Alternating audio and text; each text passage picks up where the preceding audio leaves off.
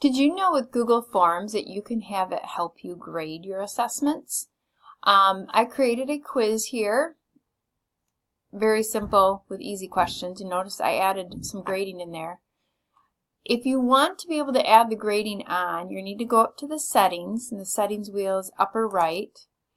And I'm going to go to the third tab over to the right, which is quizzes, and that means make it a quiz, and you have some choices here. You can release the grade immediately after submission or later after manual review. You can let this respondent see missed questions, correct answers, or point values, any of the three, and you can mix or match those. Once you do that, you would want to save those settings, and I already have mine saved. And then you go to a particular question, and you're going to notice, like right now, I'm going to click on this one.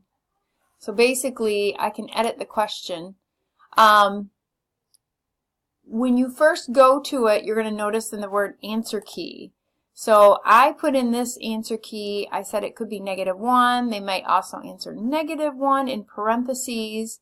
And then I said mark all other answers incorrect. What I do like is they've added in now you can add some feedback for answers. And let's say I'll go back and try this again. So let's say I wanted to edit this, and let's take this one out.